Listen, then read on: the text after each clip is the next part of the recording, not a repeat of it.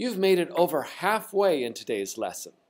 This third video demonstrates the proper stroke order of the final katakana characters. After this video, there will be no more characters to learn. There are more syllables, but no more characters. Woohoo! So much for easy. Ne is 4 strokes and one of the most difficult katakana characters. The first stroke is the short stroke on the top. It stops. The second stroke is our fu stroke, but it's narrower than usual. The third stroke is the vertical stroke at the bottom. And the fourth stroke starts at about the same place as the third, but it slants down to the right before it stops. So let's try these 4 strokes together. Stroke 1 across the top. Stroke 2 is that narrow hu stroke. Stroke 3 is vertical, it goes down. And stroke 4 slants down to the right, ne. I remember this character by reminding myself that I never go to church to hear the sermons. Now back to 2 strokes for me. The first stroke is the no stroke, and the second stroke crosses the first stroke, much like the second stroke of nu. So all together now, stroke 1 is the no stroke, stroke 2 crosses it, me. To remember this, just think of Mexico and the Emperor's New Wall.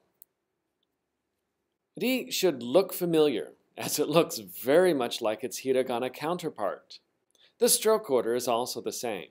The first stroke is on the left and it stops, and the final stroke of all the katakana characters is the stroke that goes down the right and curves slightly to the left as it comes to a tail. So let's try these 2 strokes together. Stroke 1 and stroke 2, the final stroke, and we have ri. You can easily remember this by thinking of reeds in a river.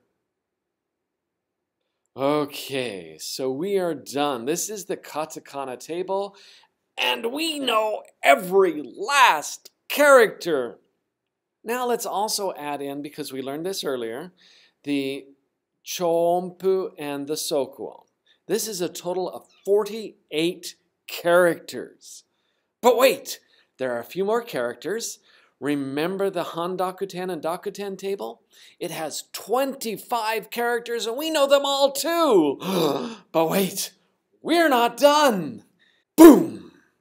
We have also learned to read and write the palatal symbols, or the kogaon in Japanese. That's a mere 36 more syllables. In total, we have 109 syllables. I hope you have kept up well. Next lesson, you will learn another 24 syllables, but no more characters. Before we move on, let's of course address some of the things that we've noticed. I did mention earlier that the katakana and hiragana ri look a lot alike. But if you take out the vertical stroke, so do the katakana and hiragana ko. And of course, with a simple stroke left out, se and se also look a lot alike. Hopefully that will make these characters easier to remember. But now let's look at a whole list of characters that are often confused. There's tsu and shi, so and n, and no. These 5 characters are mere strokes or stroke directions away from total confusion.